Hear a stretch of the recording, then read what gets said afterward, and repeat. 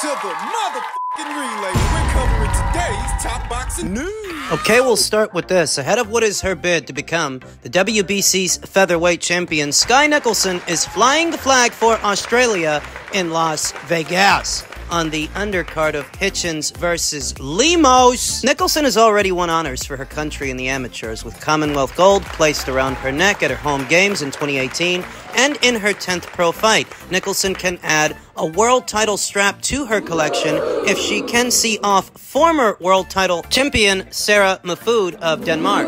The 28-year-old's title tilt comes off the back of a chastening weekend in America for Australian fighters in world title bouts, with Tim Tszyu surrendering his crown in a bloody battle against Sebastian Fundora in Vegas, and Michael Zarafa and Liam Wilson getting stopped in their fights against Arislandi Lara and Oscar Valdez. The old saying goes that bad things happen in threes, and last weekend they did for Australian boxers, Australian boxing. Now, can Skye turn things around? I think she can. I think she will. Skye Nicolson has grand designs on landing one of the biggest fights out there against Amanda Serrano, and knows that beating the Dane to win her first world title would bring the fight closer to reality and would provide a huge shot in the arm for the sport in her beloved homeland.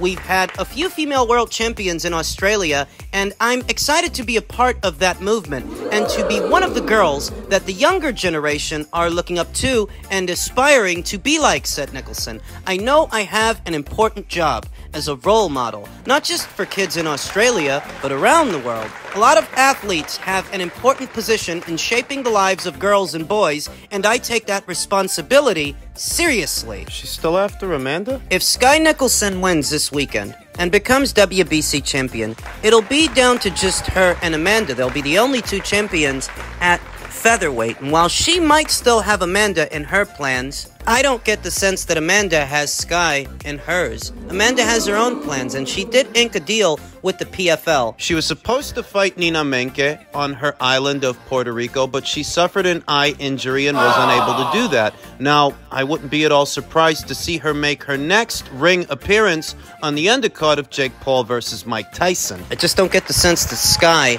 is a part of Amanda Serrano's plans. I follow a lot of the young girls boxing in Australia, like Ella Vason, Sienna Murray, Maya Layard, and Tiana Rue, and they are killing it. The growth of female boxing is huge. Women's boxing is in its infancy, and where it's going to be in the next 10, 20 years is very exciting, and I'm really proud to be a part of that development. The Australian boxing community just wants to get more eyes on the sport. That's really been Australia's struggle. We're a big country with a small population, and it makes it really hard to get the backing and support that the athletes need. The stuff that we're doing here around the world is aimed at growing the sport in Australia to bring big fights there. Skye has had the privilege of boxing in the United Kingdom, the United States, south of the border, in Mexico, and the goal is to enhance Australian boxing's profile overall around the world. She might be able to. Aside from Amanda, she's the most recognizable featherweight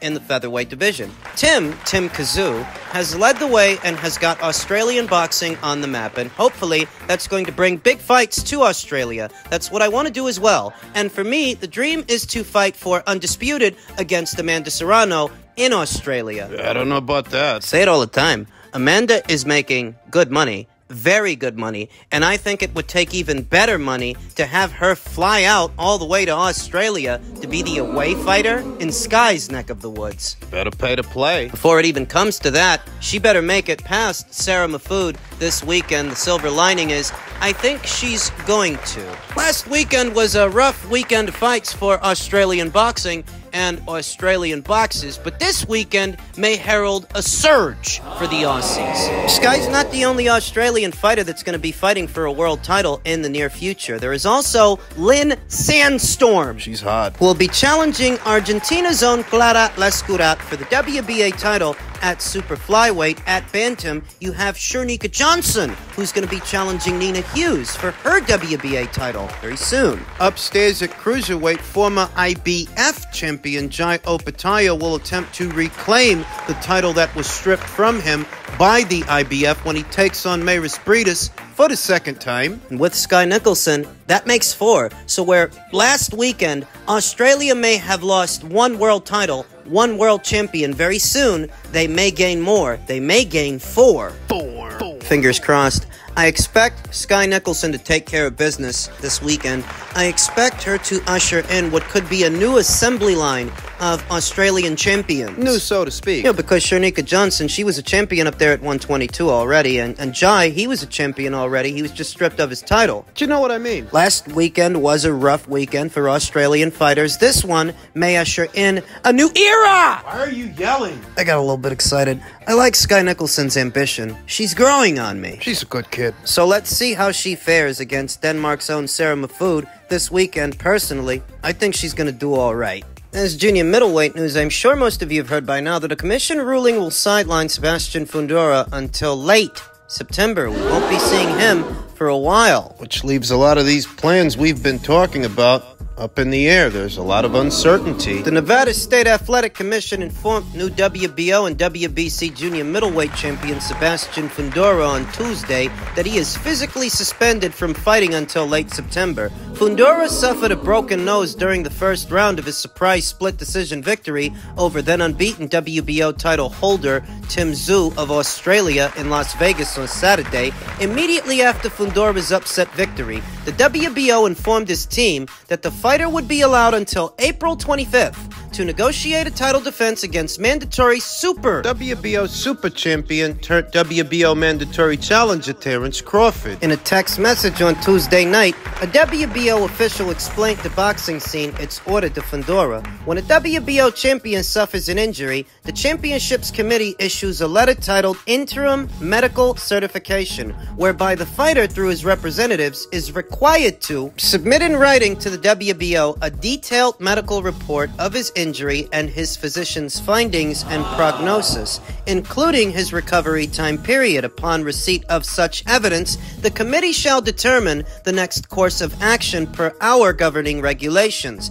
The Nevada Commission's decision obviously compromises the WBO's order. A boxing official told Boxing Scene on Tuesday that Fundora will most likely not even begin training until late September. If the guy can't begin training until late September, that means he won't be able to return to action until sometime in December. The amount of time that Sebastian Fundora will spend away from the ring has given rise to suspicions that what this really is the PBC's effort to keep all of those belts on their side of things. They're afraid that if Sebastian fights Terrence, he'll lose the belts. I've seen people saying that. That if he were to comply with the WBO's order and defend his titles against Terrence Crawford, he would lose them both in one fell swoop so soon after winning them. I've seen people saying that. It's neither here nor there because legitimate or otherwise, if this rings true, we won't be seeing Sebastian in there with anybody. Won't see him in there with Terrence, won't see him in there with Spence or Tim Tszyu for a second time. Not if he isn't cleared to train until late September. It's up to the WBO now how they wish to proceed, because the order already came down for Sebastian to fight Terrence, but he can't, at least not according to his doctors. So what do they want to do? Do they want to give him amnesty, or do they want to strip him? Because they could do that too. We've seen that before. I remember when Joe Cordina knocked out Kenichi Ogawa for what was the IBF title at 130 pounds. In the process of doing that, he suffered a hand injury that left him unable to satisfy his mandatory challenger. Due to the prognosis and estimated recovery time, knowing that he wouldn't be able to satisfy his mandatory within the allotted time frame, they decided to strip him. They took his belt. He eventually won it back, though all the same. The IBF did that before. Could the WBO do that now? They might. The way these sanctioning bodies work and what is written into their bylaws protects them to do so, do as they wish, operate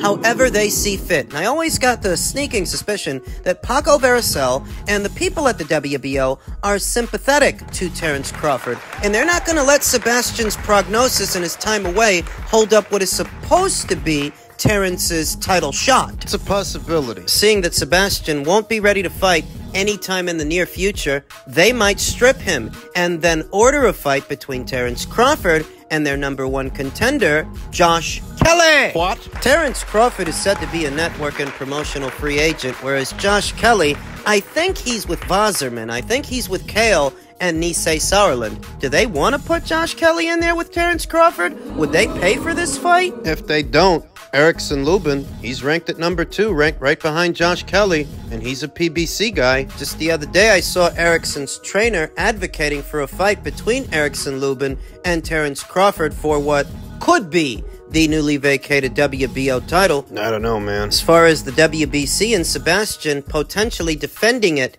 against Errol Spence Jr., like I said, if this guy's not going to be cleared to train until late September, that pushes a potential fight with Spence way out there. Well, wait a minute.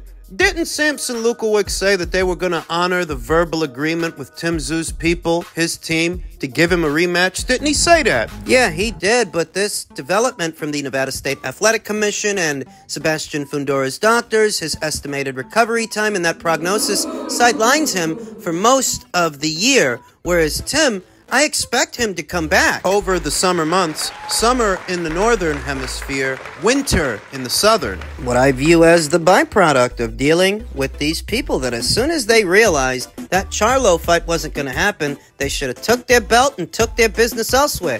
Take it over to Top Rank and do some business with Matchroom. What are you dealing with these schmucks for? And look at where it got you. Just as soon as Samson Lukowicz said that they were going to give Tim Tszyu his rematch, it's just as soon as it took for this news to break that Sebastian's going to be out for most of the year. Most of what remains. What should Tim do? Target the winner of Murtazaliev versus Kolkay, whoever it is, whether it's Jack Kolkay or Bakram Murtazaliev. Challenge the winner of that fight for that alphabet title. Tim's recovery time, it's just a matter of weeks. Kolkay versus Murtazaliev is set to go down this weekend in Germany. Whoever wins that fight, Tim should target the winner because it's not going to take him all that long to recover. It's just a matter of weeks. Bring them to Australia, where you can bill it as a pay-per-view, where you could do it in front of a lot of people. I'm sure that many of those Aussies would get out there to support their guy after what happened to him in America. Target the winner of that fight. Unless you want to spend the majority of the year, what remains of it, sitting on your hands and hoping that Samson Lukowicz will honor his word because of the man of honor that he is. Waiting for Sebastian. You let these people hold up your career before.